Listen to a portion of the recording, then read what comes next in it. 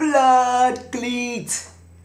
Usain Bolt done it, man, for the Jamaicans, like ra ra ra ra ra booyakasha manacha. Yes, sir, Jamaicans in the building. Yes, sir, they won the Olympic 100-meter race. Well, obviously, what do you expect? Usain Bolt is gonna get that shit, man. You can't really beat the black man, you know. It's not easy being chased by police when you're young, yeah. So that's why we have to run faster.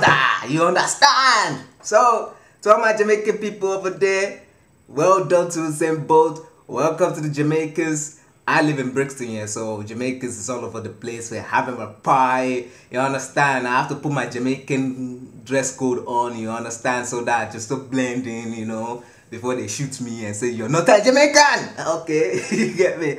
But yeah, man, they're also celebrating their Independence Day today. Jamaican is 50 years old. Blood cleat. Man, you lot are still a baby, man, you know. We always we are older than you anyway. But Nigerians are not doing anything in the Olympics, so let's not talk about that. Let's just put that aside for right now. But right now is all about the Jamaicans. Yeah. You know, all the ladies gonna be singing. Ride on my what's that song again? The one that they ride on there, something like a bicycle. Well, anyway, yes, so we're just celebrating the Jamaicans right now. Bloop, bloop, bloop, bloop, bloop. Pisha. Well done, man. Africans do everything. Stay tuned.